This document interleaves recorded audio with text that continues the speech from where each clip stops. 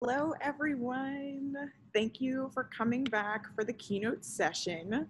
I am so excited to introduce to you our keynote speaker, Delegate Jennifer Carroll Foy. She is an incredibly accomplished woman, so I am super excited to hear what she has to say.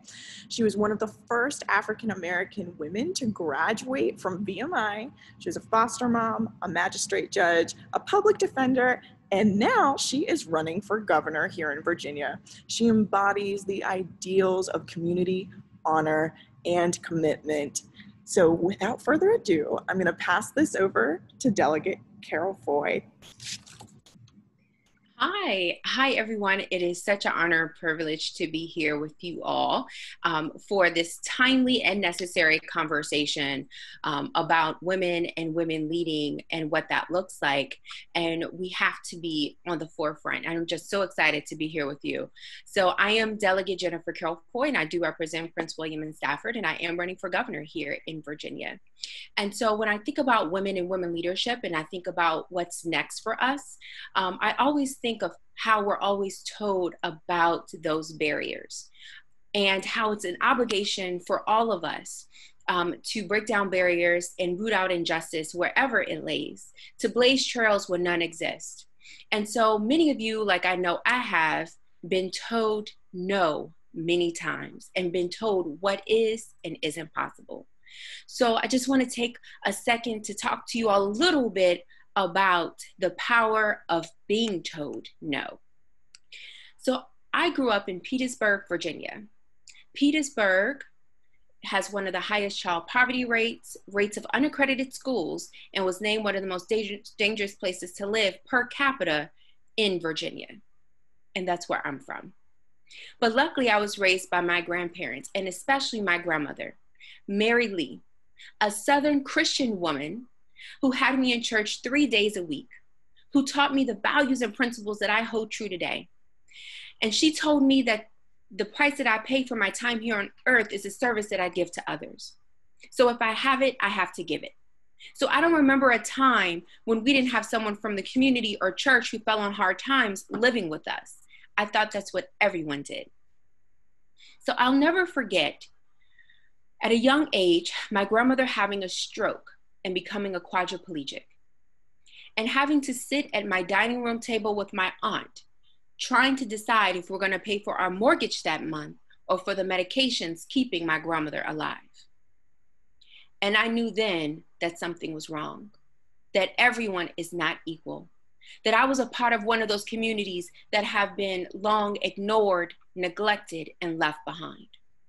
And I made a promise then to make sure that no other little girl in Virginia has to make that type of impossible decision. And people said, well, what are you gonna do? Who do you know? You're just a poor girl from Petersburg. How are you really gonna make a difference? How are you going to make a change? But let me tell you about the power of no. That if a young poor girl from Petersburg can grow up to be the leading legislator to help expand Medicaid to over 460,000 Virginians, keeping her promise, then I tell you that anything is possible. And I was told no again when I decided to go to Virginia Military Institute. Being in high school, watching the Virginia Military Institute Supreme Court decision on TV. And I remember seeing and hearing that women were going and being enrolled and admitted. And it wasn't until that moment that I realized that I had been relegated to second-class citizenship because there were colleges in this country that I couldn't attend simply because I was female. And I remember hearing the men in my class say things like, you know, well, women don't belong at Virginia Military Institute because we are born inferior. We cannot withstand the academic rigor and the military challenges that VMI had to offer. Because you see, VMI has one of the highest dropout rates of any institute of higher learning in this country, and that's by design. As Justice Ginsburg said, it is an extraordinary school meant for only extraordinary people. And I remember hearing the men say, well, women have a place in society and we need to stay in it, that we can't run as fast, push as hard, that we are just naturally inferior.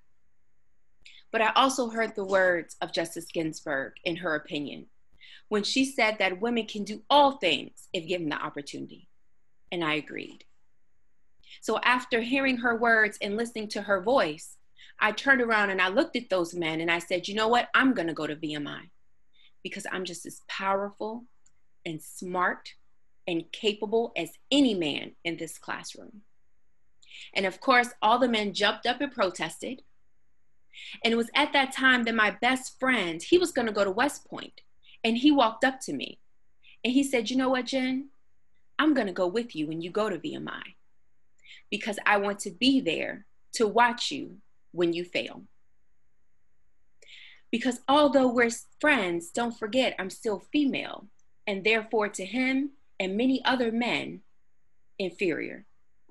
So I looked at him and said, challenge accepted. So I went to VMI. So did he and another male from our class. And when they got their head shaved bald, so did I. When they put on a man's uniform, they gave me a man's uniform. VMI changed none of their standards for women. And for years, I marched, sweat, and bled beside over 1,000 male cadets, and they all knew my name. But I'm here to tell you that out of the other 2 men who went with me to VMI, that I am the only one of us to walk across that Virginia Military Institute stage. And that is the power of being told no. And lastly, in 2017, I decided to run for the House of Delegates because I wanted to be a response to the xenophobic, homophobic, racist, and misogynistic rhetoric that was coming not only out of DC, but out of Richmond. And so I announced the last week of January 2017. And my husband and I became pregnant, of course, on Valentine's Day, with not 1, but 2 babies, because I don't do anything easy. And so people who found out said, well, when are you dropping out of the race? And I said, well, why do I have to drop out? And they say, well, how are you going to be a new mom, a wife, a public defender, and a candidate running for office, flipping a seat from red to blue while pregnant with twins when your opponent has outraged you 4-1 and have every major legislator's endorsement in your area? It just cannot be done. And so I knew that I would be outraised, but I knew I would never be outworked. So I raised the money I could. I knocked the doors. I sent the postcards. I made the phone calls. And while on bed rest, upside down, preparing to give birth to twins, I won my delegate race. And I won by 10 whole votes. And that carried me over to my next general election, where I won by almost 20%. So I say that to say this, that as women, there will constantly be barriers and glass ceilings put on and around us. But we have to make a concerted effort to break down barriers and blaze trails where none exist, not only for us, but for the young girls that are coming behind us, because it is our job and obligation and our duty to do so. Constantly breaking down stereotypes, constantly fighting against the establishment, because everything is stacked upon us. We are the majority of caregivers of our parents and of our children. We're having to balance all, do it all while in heels and still make it look good and easy. But we were built for this. We were born for this. And now is our time. In the words of late Supreme Court Justice Ruth Bader Ginsburg, women should be where all the decisions are being made. So it's not about just getting us to vote in this next election and elections going forward, but it's time to get us to lead. As of January 2019, women will represent only 24% of members of Congress, 24% of the House, and 23% of the Senate. And women will hold 28% of seats in state legislatures. Women of color represent less than 9% of members of Congress and 2% of governors. And when I win, I will be the first Black woman governor in the history of our country. In the legal profession, there are 45% of associates, but only 22% of partners and 19% of equity partners. In medicine, we represent 40% of all physicians as surgeons, but only 16% of medical school deans. Women are just 5% of Fortune 500 CEOs, down from a record high of 6% in 2017. But when I tell you these last couple of election cycles, I have seen women organize and mobilize in a way that we never have before. So many women decided that it was time to put their anger and frustration with this country to good use. So they rolled up their proverbial sleeves and got to work. So many women who had never canvassed or phone baked or campaigned before didn't let that stop them. We got in on the ground floor and we affected elections. When we show up, we can win. We can win whether it is us running for office. We can win whether it's supporting great candidates. We can win when we run everywhere from soil and water to sheriff, from school board member to state senate. It doesn't matter. We need women showing up and showing up in big numbers. We are packing lunches and planning launches. We are balancing and doing it all, because that's what this time requires. Many people even now are seeing how different our country would be if there was actually a woman at the helm. I could tell you that in other countries where women are leaders, there are better outcomes because we negotiate and compromise better. We can multitask better. We are better leaders in general because we listen, we hear, we're deliberate and intentional in what we do, and we empathize better than our counterparts. So I know I stand on the shoulder of powerful women who came before me. I stand under trees I didn't plant and drink from wells I did not dig and eat the fruit from the ground I did not toe. But we have to understand that our crowns are bought and paid for. So now it's time for us to wear them. The women's suffrage movement and all of the other movements that happened, it's because of us. It is for us. And now it's time for us to claim what's ours. I'm running for governor because I will be able to set the tone and tenor for who we are as Virginians and what we stand for, and really fight for women and working families everywhere. As delegate, I have carried and championed paid family medical leave. I have passed a bill to end pregnancy discrimination, requiring employers to give us reasonable accommodations so we can pump breast milk, so we can have a seat when necessary. These are common sense things to keep us in a workforce as long as possible. Passed a bill to reduce the Black maternal mortality rate, where Black women are 3 times more likely to die during childbirth and postpartum just because of the amount of melanin in our skin and the way that we appear in the world. Also passing a bill to ensure that breast milk is covered by Medicaid. So our babies, if they are born low weight or preterm, they have the necessary food and nutrients that they need to survive. This is what happens. This is what we do when we have women in office. Championing affordable health care, championing affordable child care, ensuring that the work-life balance is established, that we have job protections to prop women up, because we are the backbones of our communities and we need to be treated as such. We also make the majority of the essential workers. However, I know so many women that they're being called essential on the front lines, but when they look at their paycheck, it says that they are expendable, and that's a problem. And that is exactly why I carried increasing the minimum wage, because it will impact women the most. So this is it. Now is our time. It's our time to lead from the front and not the back, to never take no for an answer, to move this Commonwealth and this country forward. But it can only be done if we have women at the helm. I always love that mantra that the best man for a job is actually a woman. So let's go out there. Let's do what needs to get done. Let's fight the good fight and make it so 165 other million women and girls have an opportunity to reach their full possibilities and potential. So thank you all, and I guess I will take this time to answer any questions.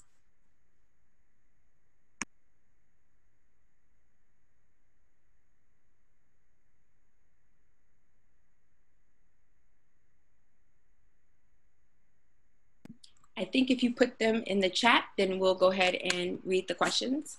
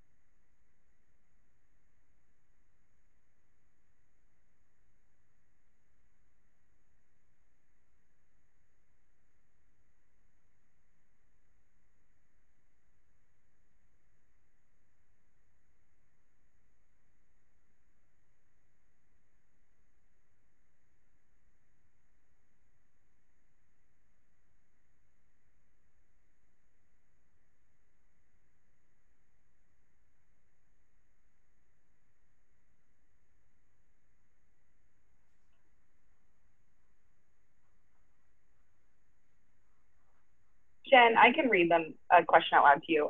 Anna says, when is the time you experienced sex discrimination in the house, and how did you overcome it and grow from it? So I experienced sex discrimination in the house when I first arrived. And it's prevalent, it's every day, because oftentimes I'm in room and spaces where I am the only woman that's there. And so I am oftentimes expected to speak for all women, because we're all monolithic and we think the same thoughts and we all want the same things. And so it's really challenging because every time I open my mouth, I feel like the weight of women everywhere are gently placed on my shoulders. And so I have to make sure that what I say and what I do will represent us well and will be effective. So one of the things that I found was that when I'm in the room a lot of times with Republicans and even Democrats, I will say something and it will go on as if I hadn't said it. And then a male counterpart will say it or say it in a different way. And then it's the greatest idea that anyone has ever shared. And so calling that mansplaining out, I think, is really effective. And so some women or some people just ignore it. I don't. I call it on its face. And I think whenever we are approached with sex discrimination, whenever we are cast aside or not respected or treated professionally, we have to call it out, because that's how people will learn and understand, and we'll expose the misogyny. Oftentimes, people aren't as conscious of it because it's so prevalent and it happens so much and it's ubiquitous. So once you call it out, that's what happens. So I'll say, well, thank you, Mike, for saying what I just said an hour ago. And I'll now like to expound on my idea about X, Y, and Z. And so you have to. Sometimes I do it for shock value, but I thoroughly enjoy it, because one of the things is that VMI has really taught me how to own my power, and that you have to lead from the front. You can't be asked, you can't wait your time and your turn. Men never do. And so if we want that respect, if we want to be in those positions of power, we have to show that our backs are strong and our shoulders are broad, and we can carry the weight of whatever's thrown at us. And so I think that is something that happens often, is the mansplaining and your ideas and what you bring to the table minimized. But as women, we oftentimes have to come to the table better prepared. My grandmother used to always tell me, Jen, you're a woman, so you have to work twice as hard to get half as far. And I found that to be true. Whereas men can get away with sometimes being mediocre, that's not an option for us. So we have to be overly prepared. We have to thoroughly review what's going on and what's happening and the issues and the rebuttals and the arguments. And the expectation is perfection. And so it is unfortunate, but I can tell you that I'm looking at the faces of so many of the women that's on this call, and I know that Jordan and Samantha and Molly and Emma and Hannah, I know they're all ready. They're all game and signed up. And so once we start doing these things, it'll make it easier for the people that come behind us. Thank you, Delegate. Thanks. Christine says, when was the time in which you overcame a hardship, and how did that shape you to become a better woman and leader? Yeah, thank you for that. I think that my life has, been so overwhelmed with hardships that it has created a type of grit in me. And sometimes people are just born talented or just, extremely, well-versed or in certain areas. But I think grit goes far, right? Because I've seen a lot of really smart people and I've seen a lot of really talented people, but it's the person who's willing to do what the person next to them isn't willing to do. That's the one who really succeeds. That's the one who makes it through. So I think that grit, I think, for example, just making it out of Petersburg, Virginia, it was hard. It was challenging. Going to schools that were severely underfunded, being taught by unlicensed teachers, coming from a community that's plagued with violence and lack of economic opportunity, it is really a challenge. And so what it does is that it works that grit muscle, right? Because when you're constantly faced with those type of challenges, you have to overcome constantly being told what you can't do, what you won't do. There were actually teachers in my high school who had a bet that I found out about after the fact, that I wouldn't make it out of my first year out of VMI. Who does that? Teachers who's supposed to be invested into your success, actually, having bets that you just couldn't even make it out of, your first year at Virginia Military Institute. So it was those type of things that would happen that I would not let deter me from the goal. And I would use that to fuel the fire and the flame of what I needed to do and why I needed to do it. Not just to prove it to myself that I can do it, because I already knew that I could, but for them and for the other people who are watching and who are looking. So I think that set me on a pace to have extreme determination, extreme grit. It's the only way that I was able to make it out of Petersburg. It was the only way I was able to make it out and become one of the first women to ever graduate from Virginia Military Institute.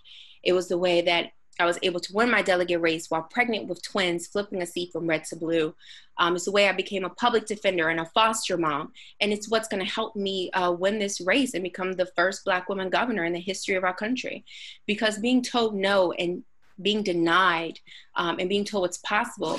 Again, my husband always say, Jen, when will people learn that the worst thing anyone could ever do is tell you that there's something that you can't do, to tell you no, right? Because it does something, and it makes me want to move mountains and walk through fire in order to make it happen. So my goal is to, make wonderful things happen for women across this Commonwealth and make life easier for us and beat back a lot of this rhetoric and the war on women that has actually happened. I can't tell you how disappointed and angry I am when I hear men down in General Assembly talking about women's access to birth control and how we shouldn't have it any longer, and having to explain to them, you're trying to control how and when we start a family, what we do with our lives is absolutely none of your male business.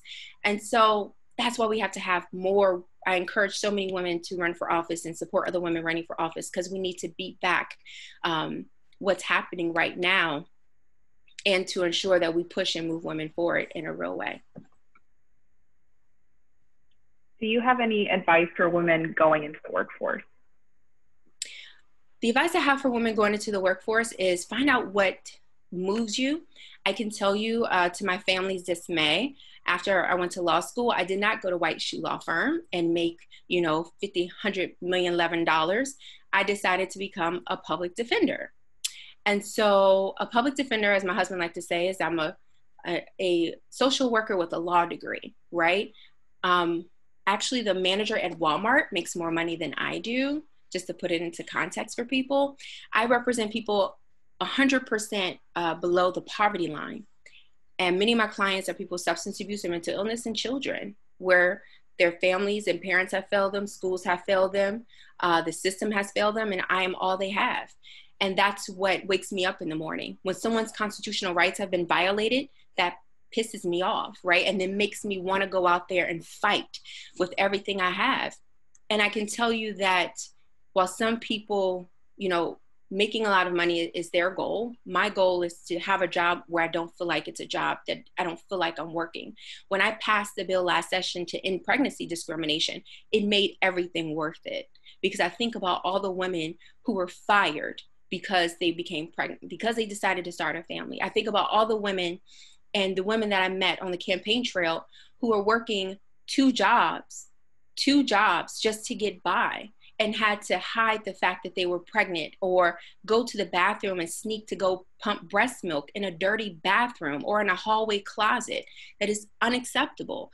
And so to be their voice in Richmond and to fight for them and their experiences and their children and their families, I can tell you that, that doesn't feel like work. That doesn't feel like a job.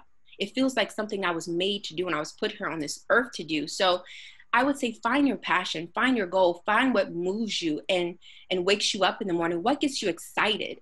And I say, go do that, because, just getting a paycheck, it gets old. It really does. And doing the same thing over again, it doesn't move you. And so I would say, do what moves you, find your passion, and then go do that and do it well. What made you keep persevering to do the impossible? That's a really good question. I think what pushes me is something that I was pretty much born with. I was born defiant, right? I just remember at a young age, my grandmother always wanting to put me in these pretty dresses with the little socks, with the ruffles and the Mary Janes, and I hated it. And even at a young age, I was questioning social constructs of gender. And I'm like, why is it I can't be outside running with the boys, right? Why can't I go play football? I don't understand this. Why do I have to watch you cook? I don't want to wash clothes. Like, I just didn't understand these social constructs. And I always pushed against them. And I just remember being in school, and we had school inclusiveness. And we had children with mental illness or who are handicapped. They were in classes with us. And I just remember there was this one girl, and she was constantly teased by the boys. And they mocked her, they teased her, they would push her. And I remember just one day, just enough was enough. And I stood up to the boys and I pushed them back, right? And I protected her, and I was right there with her, because what was happening wasn't right. And I was even more upset that people were watching this happen. This girl who could not fight for herself, she could not stand up for herself. And so I did. And of course I got in trouble, and I felt good about it. I felt really good about it. I felt good about the fact that I was giving a voice to the voiceless, that I was fighting for someone who could not fight for themselves. And that's who we should be. That's who we are, or that's who we were as a society. And I think we still can be that. So I think it is something you're really born with. It's not something I was ever really taught. I think it goes back to my Christian values and principles to house the homeless and feed the hungry. So when I see someone who can't defend themselves, I just want to defend them. So that's why I became also a public defender. That's why I also became a foster mom, helping people who need it the most, standing up for vulnerable Virginians. That's just who I am, and that's what I've always been doing. Someone said that they had previously met you at South County High School during a Black Lives Matter rally. And then she asked, what is the most important piece of advice you want to give to a woman going into politics? The best piece of advice I can give to a woman going into politics is just find a mentor. Find a mentor who can help you navigate politics, because it's not a very good job, to learn on the job, because sometimes you make mistakes, and they can be very public mistakes that can be hard to bounce back from. And if you want to get in politics, find out what's important to you. Not everyone wants to run for office. Support someone who wants to run for office, and figure out what that looks like and what you can do to be most impactful and effective. But I say, if you have people that you like, reach out to them. And, like for me, it's the Katie Porters, it's the Ayanna Presleys, it's those type of people that I see also in this fight for the right reasons, and who are doing a good job and being vocal and forceful and moving things in the right direction. So I say, reach out to those people and find a mentor if you really want to get into politics. I could tell you it's hard, it's sufferable, it's annoying, it's frustrating, but I could tell you that it's very rewarding. When you're able to make things happen and help millions of people, it is the absolute best job you can have.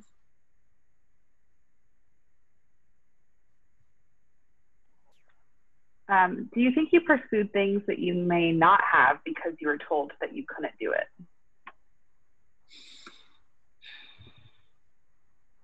No, I don't think so. I think that I don't think I would have went to Virginia Military Institute if my best friend didn't tell me that I would never graduate, that I couldn't do it. I don't think that I probably would have maybe even stayed in the race running for delegate, because it was hard. It's hard knocking thousands of doors while creating two lives inside of you. And I had really bad morning sickness and really ugly swollen ankles. And I just tell you, it's just, if I ever had an excuse to drop out, that would have been the time, that would have been it. But when I heard, the naysayers, and they were just like, you can't do this. This cannot be done. Who has ever done this? No one. That's why you can't do it. It's like, okay, I'm definitely all in. So I think that it lends itself to helping solidify why I'm doing it, and that I'm doing it right and I'm doing it well. Because I tell you, the haters are going to hate, but they really only come after you when you're doing something really, really good and really, really well. And so I think it just continues to propel me forward.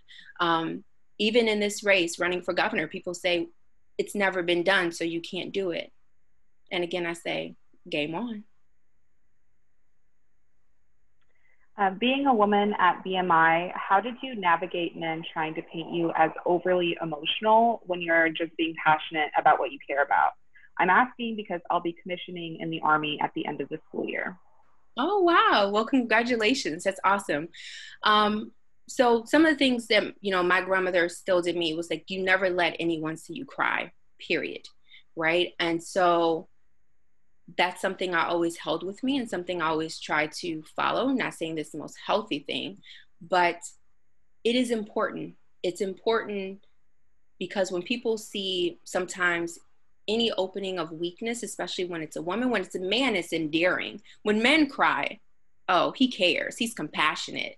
But when it's a woman, we're emotional. We can't be trusted. We're volatile. We're all of these things.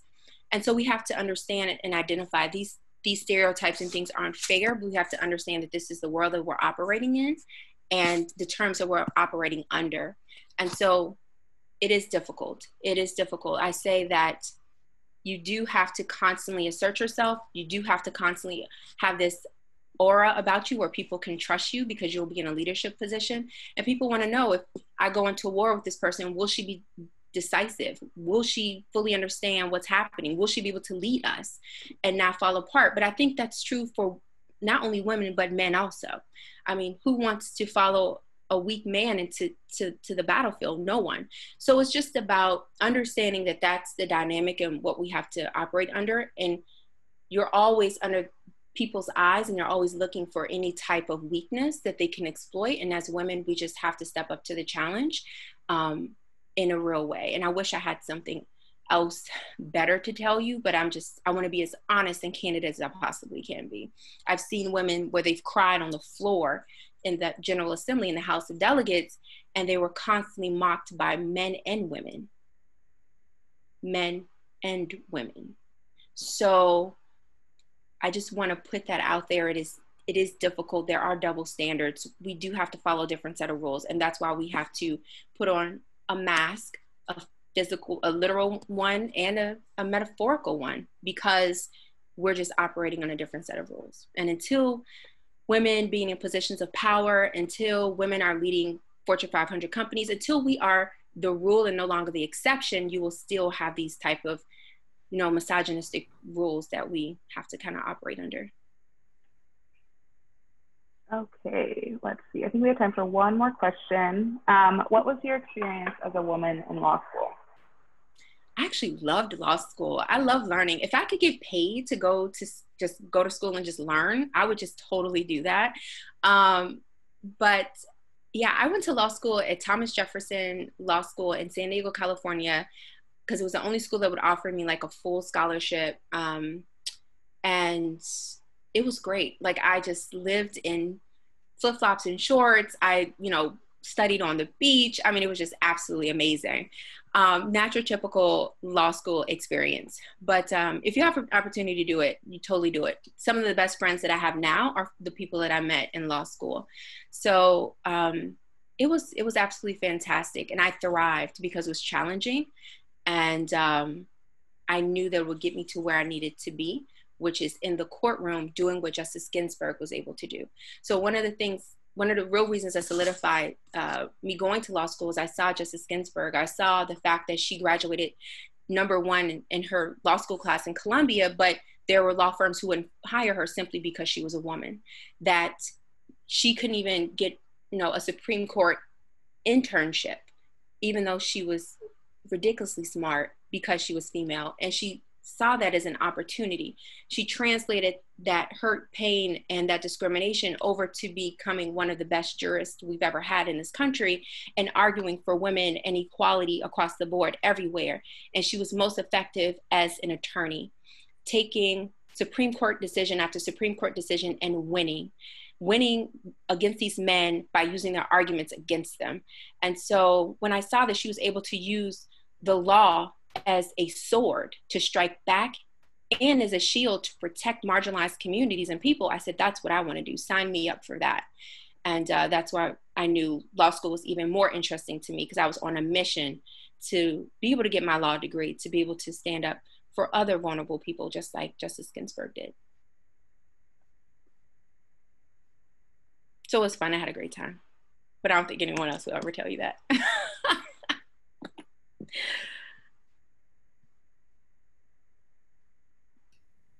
Great. Thank you so much, Delegate Foy. Thank you. Thank you for having me. Thank you for doing this. Thank you guys for your comments. And if anyone has any other questions, or if you ever want to reach me, you just email me at jennifercarrollfoy@gmail.com. I'll definitely give you a call or respond. Or go to my website at jennifercarroll.org. But thank you all for having me. I really appreciate you. Yeah, thank you so much. Everyone, thank you so much for joining us today. We do have just a quick video to close out the conference, so if you wouldn't mind staying for that. I wanted to bring everyone in, so here are your coordinators. We had a bunch of fun in the DSU today, socially distanced and wearing masks, of course. So thank you guys so much for joining us. Again, we will play the video really quickly. So